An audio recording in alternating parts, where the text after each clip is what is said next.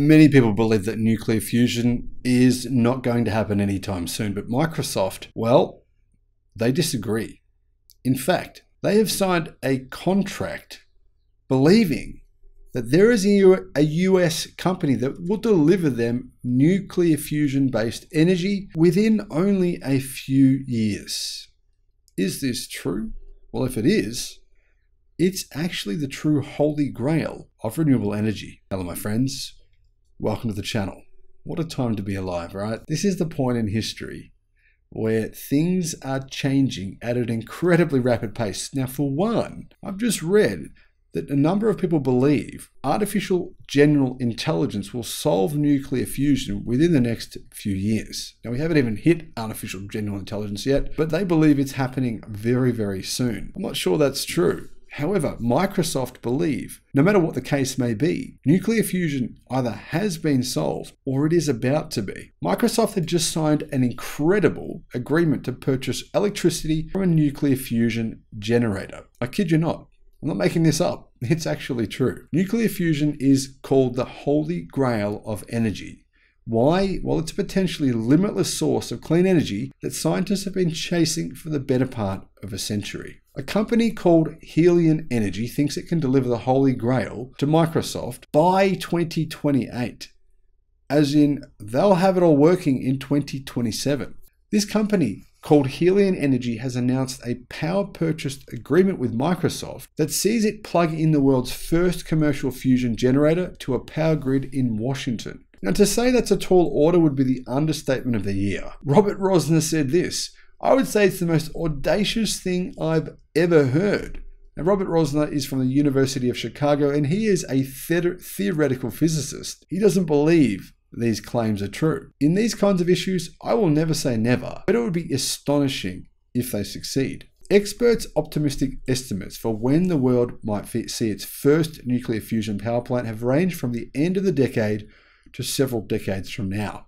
Now, I believe it will happen within 10 years. Helion's success depends on achieving remarkable breakthroughs in an incredibly short space of time, and then commercializing its technology to make it cost competitive with other energy sources.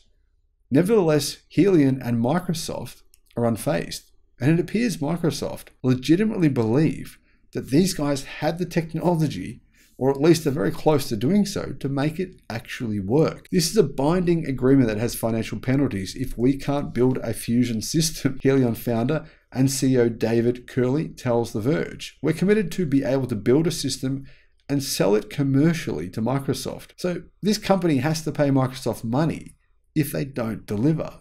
And it's quite a lot of money too." How might a fusion system work? Well, simply put, nuclear fusion mimics the way stars create their own light and heat. In our sun, hydrogen nuclei fuse together, creating helium and generating a tremendous amount of energy. Scientists have been trying to replicate this process in a controlled way since the 1950s. They've been able to replicate it in an uncontrollable manner, aka a hydrogen bomb. Now, this is the opposite of nuclear power plants we have today that release energy through fission or splitting atoms apart. A major downside of fission is that it leaves behind unstable nuclei that can stay radioactive for millions of years. See Chernobyl. Fusion avoids the radioactive waste problem because it's essentially just creating new helium atoms. The radioactive waste problem is a pretty significant issue. I mean, it can devastate entire cities, Chernobyl and obviously Fukushima in Japan. The most advanced attempts at generating electricity through nuclear fusion involve shooting powerful laser beams at a tiny target or relying on magnetic fields to confine superheated matter called plasma with a machine called a tokamak. Helion uses neither of those methods. The company is developing a 40-foot device called a plasma accelerator that heats fuel to 100 million degrees Celsius. Yep, you heard that right. 100 million degrees Celsius. Now, to give you an idea on just how hot that is, the outside surface temperature of the sun is 6,000 degrees Celsius. So that means that their tool will be 16,666 times hotter than the surface of the sun. It's kind of hard for the mind to imagine. So 100 million degrees Celsius, they say, is the key to nuclear fusion. Their tool will heat deuterium, which is an isotope of hydrogen, and helium-3 into a plasma, and then use pulsed magnetic fields to compress the plasma into fusion, and then use pulsed magnetic fields to compress the plasma until fusion happens. The company has a YouTube video that illustrates the process in detail. I'll put a link in the description below to that video. Helios claims that the machine should eventually be able to recapture the electricity used to trigger the reaction, which can be used to recharge the device's magnets. We electrically recover all the energy we put into fusion so that we can actually build systems that are smaller and cheaper, and we can iterate on them a lot quicker, the company says. This is an exciting announcement. Many in the community will be keen to see the technical details, MIT School of Engineering distinguished professor Anna White says in an email to The Verge. Forthcoming publications and results will help clarify the approach and understand the timeline. The part that my mind is struggling to understand, though, is being so much hotter than the sun. 100 million degrees Celsius. Figuring out how to be energy efficient is crucial to make fusion power a reality. After all, you need extreme heat and pressure to force atoms to fuse together. And until recently, researchers hadn't been able to do this without burning through more energy than the fusion reaction actually produced. In December, lasers achieved a huge breakthrough called fusion ignition, meaning that for the first time, researchers were able to trigger a fusion reaction that resulted in a net energy gain. That's a major milestone that helium has yet to accomplish.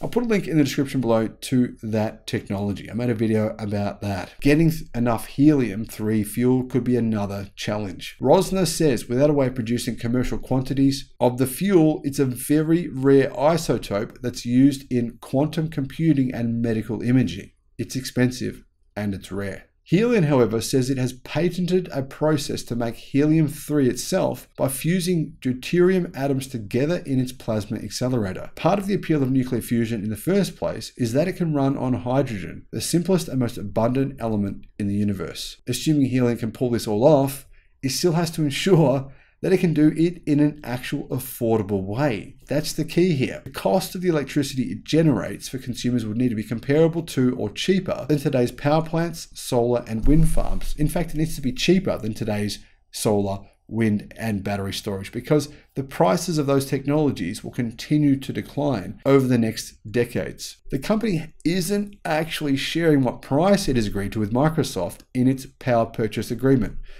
But the company's CEO says the goal is to one day get costs down to $0.01 per kilowatt hour, which would be about half the cost of solar energy. Helium's funders include OpenAI CEO Sam Altman. Microsoft has made a multi-billion-dollar investment in OpenAI to boost its development of popular tools like ChatGPT. And Altman is Helium's board chair and largest investor. The Washington Post reports that he may have been involved in brokering Helium's power purchase agreement with Microsoft. Now, Curley says his company has been working closely with Microsoft's data center for the past few years to better understand the energy needs and get Microsoft comfortable with its technology. Basically, explaining to Microsoft how it will work and how it will actually work by 2028. Helium's announcement supports our own long-term clean energy goals and will advance the market to establish new, efficient methods for bringing more clean energy to the grid faster, said Brad Smith, the vice chair and president at Microsoft, as has been the case with dreams of nuclear fusion for decades. We'll have to wait and see. Personally, I'm skeptical. I don't believe that having to cause these extreme temperatures of 100 million degrees Celsius and in the process needing to use expensive fuels to actually make it work is the best way to nuclear fusion. I actually believe it's more likely that artificial general intelligence will become a thing, and that will be the key to solving it cost effectively. However, by the time that happens, the cost of wind, solar and battery storage could be so low that fusion technology becomes virtually irrelevant. Let me know your thoughts in the comments, and thank you for watching.